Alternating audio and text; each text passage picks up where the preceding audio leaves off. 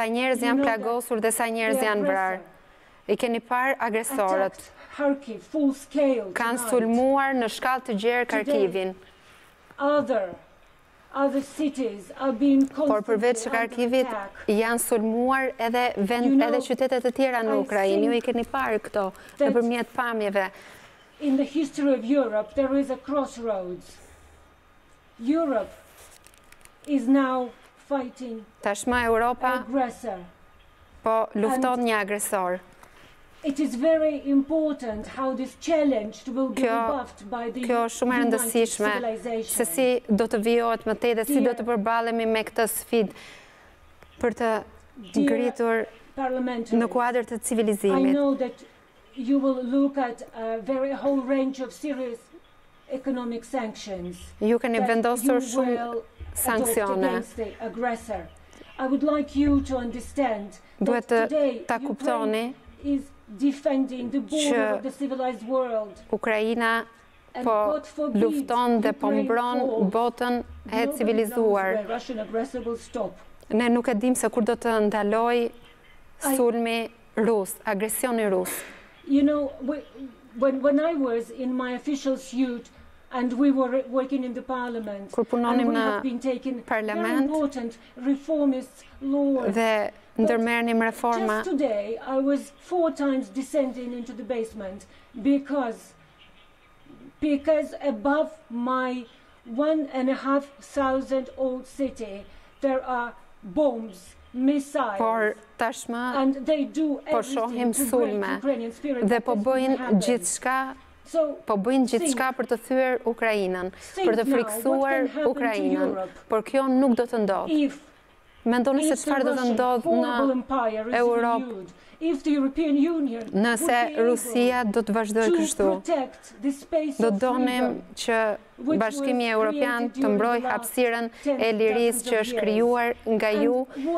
Is felt in Eastern European countries now when Russian tanks will confront their borders. E Rusisë to which other regions Kremlin po vin drejt Kievit. After it conquers Kjo është e patolerueshme, kjo është kundër vlerave, kundër lirive. Do doja që të forcoheshit dhe të mbronet unitetin evropian.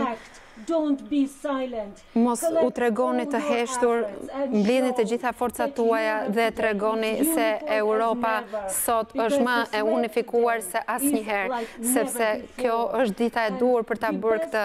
Nuk jemi si më parë. Duhet të jepni mbështetjen tuaj të plotë.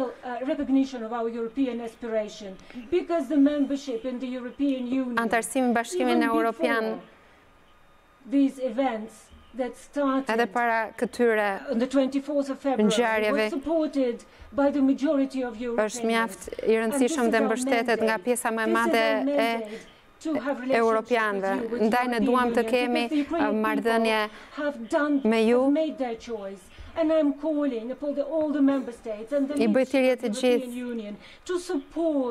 ligjvënësve të na mbështesin dhe të na japin mundësinë për të bërë pjesë e Bashkimit Evropian. Kjo është ajo çfarë dëshirojnë të gjithë ukrainasit. Edhe Zelenski ka firmosur, ka nënshkruar letrën. Kemi bërë aplikimin tonë për antarësim në Bashkimin Evropian bazuar edhe në nenin 49 të Bashkimit Evropian, të dashur miq.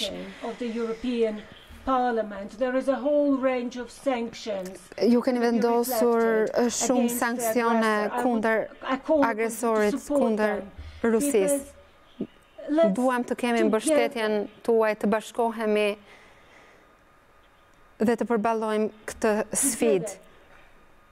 We have to confirm the Churchill expression about that there are no small people and no small countries. Të jemi të gjithë së bashku that Ukraine has proven për njerëzit tanë. Slogan during the last 6 days. Ukraina po vërteton se çfarë është, po tregon forcën e saj, vlerat për të cilat ne luftojmë, dhe kjo është më se e dukshme gjatë ditëve që prej nisjes të sulmit rus në Ukrainë, po e bëjmë për popullin ton.